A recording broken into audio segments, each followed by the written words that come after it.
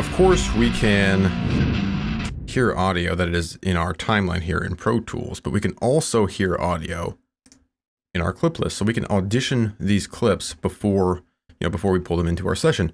And to do that, you just hold down Option on Mac or Alt on Windows. As soon as I do that, you get your speaker icon there, and then just click on a name. Carry me away. Do what you want to do. Once you find whatever you're looking for, you can of course drop it into your session or into a new track or something. Once you find your clip. If you need someone. Very good. Throw it in here. Ready to start editing. Now, this also works on MIDI clips, but not unless you have something set up first. So come up here to Setup, Preferences, MIDI tab, and we'll choose a default through instrument. I'll just follow the first selected MIDI track.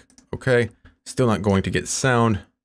Make sure I have that track selected, and now, hold on Alt. I can hear my different MIDI clips. Preview them, through a piano, a synth, contact, whatever's going on. Once you find the one you want, just drag it in and get to work. And that's about it, man. Just hold on Alt. You can preview the clips in your clip list. Now, what about the volume of your audition? Well, that's going to depend a little bit on your audition path. So you can read up more on that on page 297 if you want of the Pro Tools manual. But one thing you definitely should know is that if we come up here to File and Import, even though we're not importing audio, but come down here to Audio, this level right here will also determine the level of our audition. So if I pull it way down, click Done. If you're looking for. Right.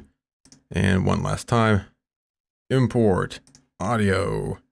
Just pull this all the way up there. If you're looking for. Okay, so that is how you can preview audio, MIDI in your clips list. Carry me away. Just by holding down Alt and click and hold. Whenever you're done, just release the mouse. Do what you want to do. And it will stop. Doesn't matter.